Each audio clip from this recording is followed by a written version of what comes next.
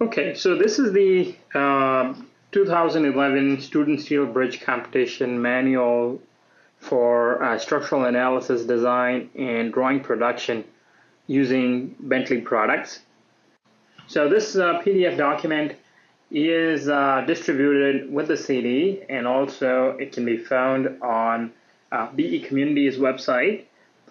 The way this manual has been organized is, we have basically an introduction section talks about the bridge competition in some detail. Then it talks about the geometry of the bridge this year, the problem statement, also what type of bridge are we going to create in this tutorial. So basically in the figure or in the PDF document figure, we see a 3D geometry of a bridge structure, right? And this is the structure that we're going to create, load, apply support conditions, properties, and analyze and design, okay? And then lastly, we're going to take this to a structural modeler for some preliminary drawing generation, like floor plan and framing elevations. The next section in this PDF document deals with the step-by-step tutorial, and what we've done is we have, in total, in section 3 we have 13 tutorials, and for each tutorial or exercise we're going to make a video. So the first exercise is going to be a step-by-step tutorial of generating the bridge overall geometry.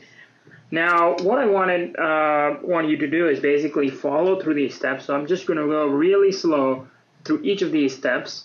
I expect you to basically follow these steps one by one. When we reach exercise 8, we will actually refer to a data set, okay? So if you don't follow, say, exercise 1 to 7, and you reach exercise number 8, and, you basically want to carry on and then try out those steps, you can basically open up this data set, which is mybridge1.std, and start working on it. So with that, what I'm going to do is just take this PDF document to the side. First, what I'll do is basically launch the STAAD.Pro graphics, okay? Now, let me open up STAAD.Pro. This is the STAAD.Pro V8i Select Series 1, on which we're going to be doing this exercise. So basically what I did was I clicked on Start All Programs, STAAD.Pro V8i, STAAD.Pro icon, and it'll fire up the STAAD.Pro graphics. And the first thing that you will see is the task plate. Here what we see is project tasks, help topics, license configuration. Make sure that you have the US design code option checked. So if you have checked it now, to activate that license, you basically have to close STAAD.Pro and reopen it again. Okay, so again, Start All Programs, STAAD.Pro V8i. Okay, so the first thing that I'm going to cover is the unit system. Okay, so if you click on File menu, and if you click on Configure, you should basically see a dialog box that allows you to select the base unit system.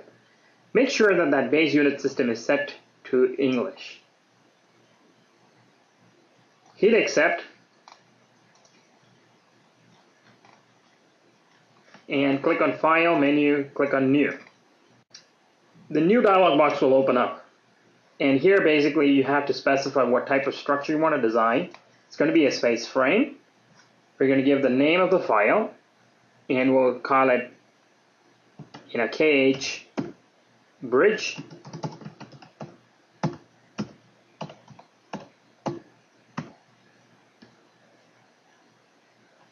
You need to specify the location of the file. I'm just going to put in C:\training, but if you want, you can select any directory you want. If you click on these 3 dots, it'll basically fire up an Explorer type application, which allows you to select a folder. Okay, so I'm just going to put it under C:\training, units of foot and kilopound. Click on the next button, click on Finish, and it opens up the STAAD graphics.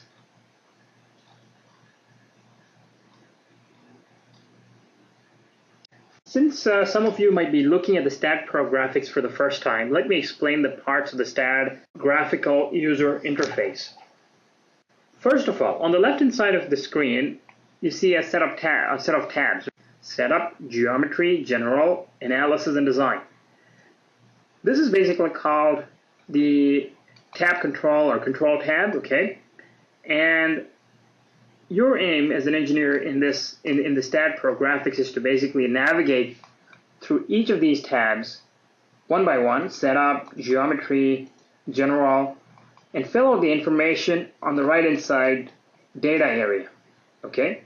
So basically, you see, if you click on the Setup tab, it'll ask you for engineer's name, project information. If you go to Geometry, you can start drawing beams, plates, surfaces. If you go to General, it'll ask you for properties of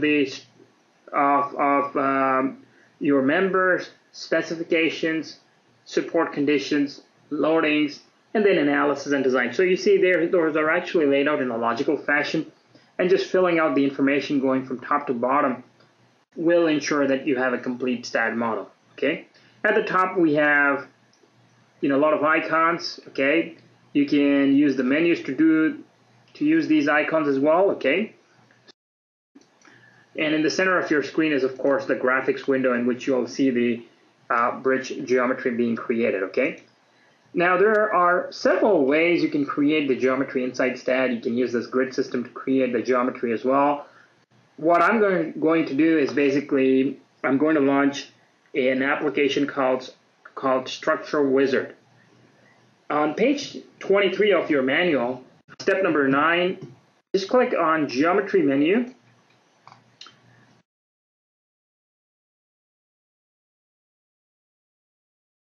Run Structure Wizard, and basically that'll launch another application inside STAAD, which allows you to basically create 3D models based on templates. Okay, so let's click on the Truss Models option. Now let's double click on Pratt Truss. I'm on step number 10, and it'll ask you for the dimensions of the truss. Okay, so if I type in 21, that's the length of that truss. The height is, let's say, 1.67. The width is 5 feet. Number of bays along the length, I'm just going to make it 2. And number of bays along the width, I'm just going to say 1 bay. If I hit apply, it'll basically create a 3D geometry inside the STAAD graphics, and you can basically rotate it. If you hold your left mouse button down and move your mouse, it'll actually rotate the whole structure, okay? You can change anything, like if you make any mistakes, you can double click and still change things, okay, if you want. I'm just going to hit cancel there, and then take this geometry and transfer it into STAADPro. So how do you transfer that geometry into STAADPro? You just follow instructions on page 25, step number 13. Click on File menu, Merge Model with STAAD Model. And it'll ask you if you want to really transfer this model, and of course I want it, so I'm just going to say yes. And it'll ask you for the coordinates of where do you want to place this model. I'm just going to say 0, 0, 0. Click on OK, and what it does is it places the geometry from Structure Wizard into STAADPro. Now, the next thing that I want to do is invert this structure. Okay, so this structure is basically going to be upside down.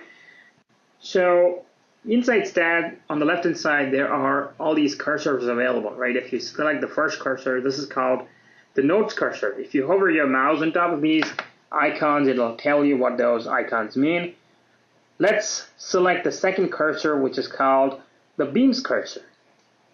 And what you can do with the beams cursor is basically select any of those beam elements in the graphics. You can basically draw or rubber band all of these beams, okay, if you want, or if you wanted to select all beams in one shot, you can press Control A on your keyboard, and that will also do the same thing.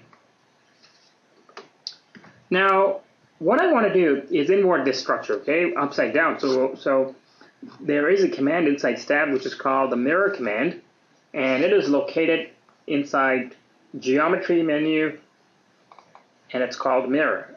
And that instruction is basically given on page 26, step number 19. And what we'll do is we'll input information for the mirroring now.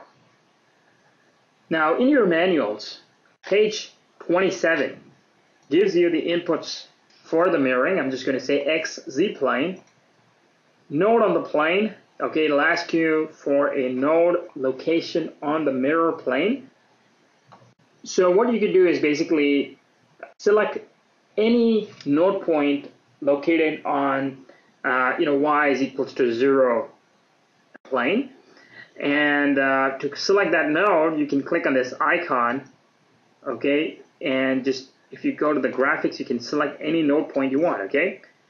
So I'm just going to select the point located at 0, 0, 0, and what it does is it transfers information about that node or the node number into my mirroring dialog box, okay. So it basically transfers the node number 1, like the node number, into this dialog box. And there's two options. There's a move option and there is a copy command, copy option. Okay, I'm just going to move it actually because I want to invert the structure. If I click on OK, you see STAAD has basically inverted my model. Okay.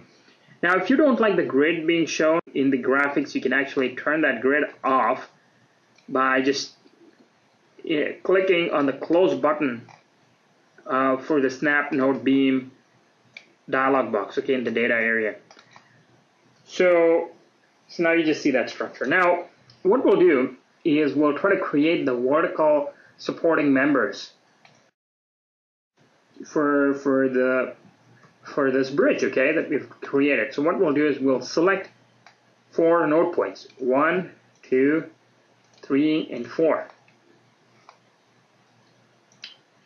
And this is on page 28, step number 22 of your manual.